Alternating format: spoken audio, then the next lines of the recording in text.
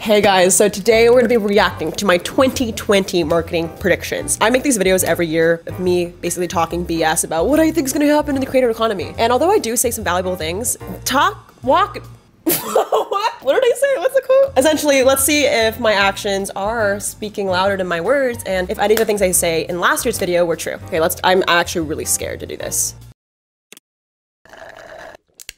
So lately I've been reading the comment section and a lot of you have been saying I've been milking my age. A lot of you are referring to the fact that that's actually kind of facts. Like I milk my age so hard. Like I always put 18 years old entrepreneur, 19 years old. Like, and I mean, you guys notice, you guys make fun of me. And it seems like I'm doing this for views when in reality, I'm scared to get old. Literally like my two best friends on the internet are Haley and Brennan and they literally turned 20 years old. This is so uncomfortable to watch. You guys don't know, I'm in Vegas right now because I'm turning 20 next week. All right, let's go over the 5 trends that I did go over. This is the first one.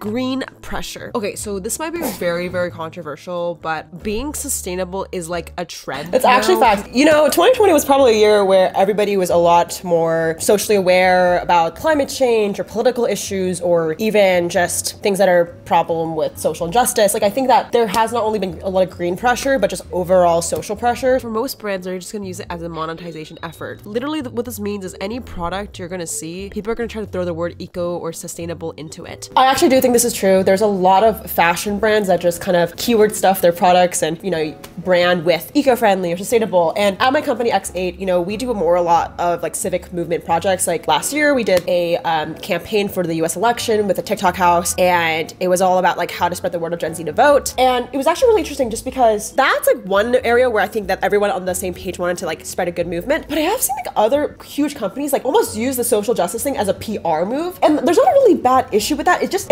doesn't feel as genuine. So I have noticed that a lot in 2020, a lot of brands are just like keyword stuffing everything. I think a lot of Gen Z will be able to see through that. So it's important to like, I think as a lot of brands are pushing this in marketing to see what the intention is behind it if they're actually trying to make change. Just to make sure that their website is popping up when you search a certain word. So brands are gonna start placing a lot of money when you type in reusable or sustainable on Google search. Okay, I work with this company actually called I know you're gonna hate me because I just bleeped out the name, but like this company literally was like, I was like, what do you want to promote for this, like, you know, what's your call to action? And the number one thing was they want to do their like sustainable campaign for one of their new menu items. So I think that 100%, it's like definitely one of the biggest things I've also seen at my agency. So I actually do think that I was right on that.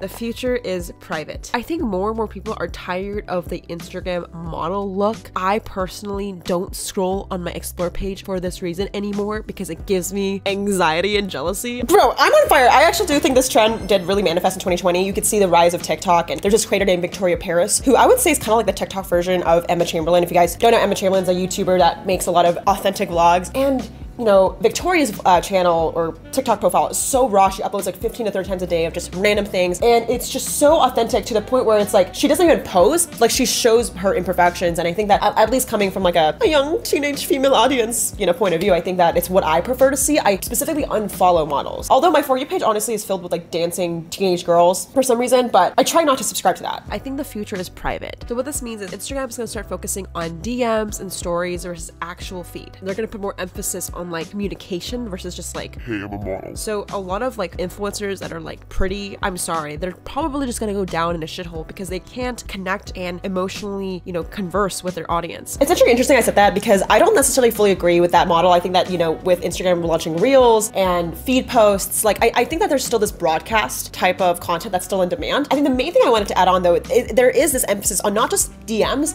but a peer-to-peer like conversation. I think that one of the biggest things I saw in 2020 was the growth of like Discord groups and just like communities, because you know with COVID you guys, my camera's flashing that there's no more battery, and what did Jade do? Not pack enough batteries. So we're gonna try to hyperspeed this video. Okay, what I was trying to say was I think the rise of Discord chats and communities and the need for online events has really pushed not necessarily a direct message type of demand, but I think a peer-to-peer demand. So you see a lot of creators launching communities, even social tokens. The only correction I would make to this is maybe not the future is private, but the future is peer-to-peer. I feel like you guys, whenever you meet in the comments networking, it literally means more than probably, I don't know, meeting just the creator. I think that when I see people just vibing, Makes my heart warm. A lot of people don't believe in my predictions, and I get it. Who is this 18-year-old talking shit about digital marketing? But I have to say, something creepy happened. Last September, I made a video about when Instagram was going to crash, and literally the next month, it did. So I do think I'm Houdini. Like, I do think I'm really smart. Although I shit on myself, I do know that, like, I speak some facts, not because I think I'm the shit. Most of the things I say are just regurgitated information from Leon. Yeah, that's right, my dad. That video we made together predicting, like, or roasting e-commerce websites got, like, more likes and comments than my regular videos. Like, I'm pretty sure I should just start a channel with my dad because y'all like him more than me. So like this video if you're so far enjoying it and you want Leon back on the channel, because I swear to God, y'all love my dad, and just show some love to my dad because he's very camera shy. He hates being on videos, but he does so much information and research for me in terms of creator economy and just a lot of technology stuff, because he's like a kind of like a CEO of a tech company. Brands taking character. In 2020, you're probably not gonna talk to a human, you're gonna talk to a robot. For those who don't know, like 2 years ago, I started like a software SaaS product called Personal Brand Journey that was essentially a very similar competitor to Community or MailChimp. It was essentially like a text message bot. So it's funny that I noticed my trend videos or my prediction videos are very focused on like the product I'm building. Like my last prediction video for 2021, I uploaded last week, was very heavy on my current company, which is kind of about like how to create a sustainable brand / like create an ecosystem with social tokens, which I talked a lot about like crypto stuff. So the only thing I do have to say with the prediction videos is they're very skewed to the company I'm working on. I've noticed that. I think that's smart, right?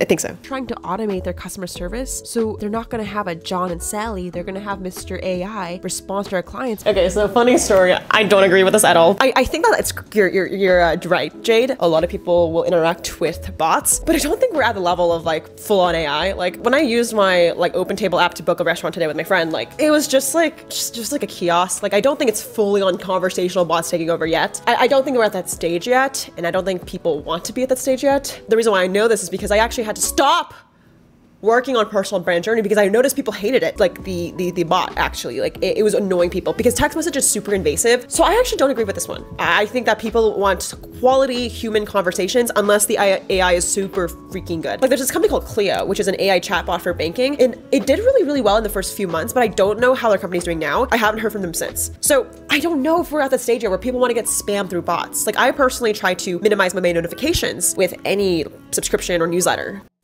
TikTok is going to receive pressure. Can't make money on TikTok. The only way you can technically make money is through live streams, but TikTok is placing ads and none of the creators are getting a percentage of this. I do think that TikTok is receiving pressure still and has been for a while for a better monetization program for the creators. But the one thing I do have to say is I do put this in the correct bucket because 3 months later after I made this video, TikTok rolled out the creator fund, which essentially where they pay creators monthly for making videos. I think I got paid like $400, $500 for like my couple of videos last month, which is not the best for the reason of like I do get a lot of viewership that's a lot more than YouTube, so the AdSense does not compare. And also creator fund is not, people say it's like kind of strange and like like a little not a good idea if you like don't have a large enough audience because it could block reach. But I think that people still are a little pissed off about monetization on TikTok. Like they take a lot of money if you do live streams, and they obviously take a lot of money with brand deals. Like a lot of the ads you see are from the TikTok marketplace and they take around like 50%. So I don't know, I think that TikTok is still receiving pressure. I think more and more creators are just using TikTok as like a lighthouse to amplify their YouTube channel really, or direct it to another source of a landing page. So I do agree with this and I